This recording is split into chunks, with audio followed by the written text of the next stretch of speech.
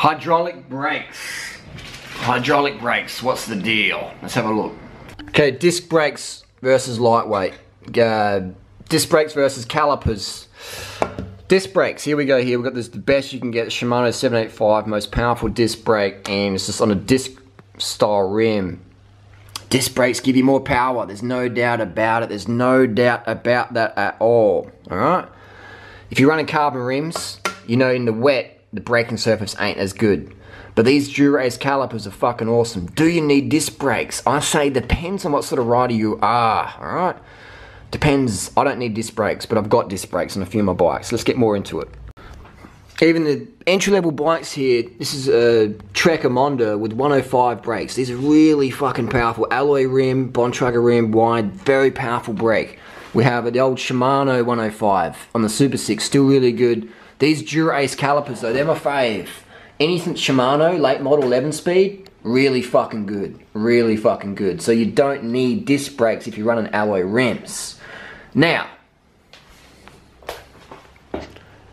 even got one of my spare bikes down here, and it's got the discs on there, alright? It's got the disc brakes on there as well. So, but I've been running calipers all week. Freely's got the disc brakes. Now for women, I definitely recommend hydraulic disc brakes, smaller hands, more power, especially if you're a noob, alright? Especially if you're new to riding, or if you just got smaller hands, the disc brakes, hydraulic versus cable. Cable are good, but hydraulic, more power for little hands.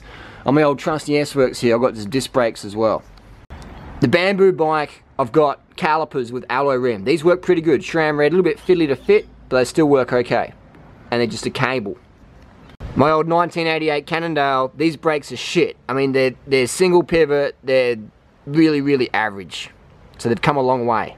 This is my e-bike. It does have hydraulic disc and bigger rotors. You need power when you're carrying cargo, etc. Carrying cargo, you need more power. So hydro, definitely on the e-bikes, 100% you need that. Alright, so I've got the brake. Bean fields. Bean chips. Vegan. Pretty fucking tasty. Have you had these? What did you think? Let me know down below.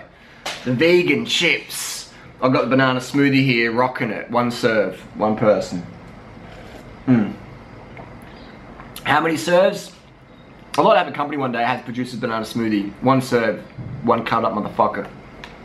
Anyway, so hydraulic, the question is today, Slim Light TM glasses, handed to me in Chiang Mai. I haven't given it back yet. Should you pay extra for disc brakes, extra weight, extra money, or save the money, save the weight, go rim brakes? It depends, man.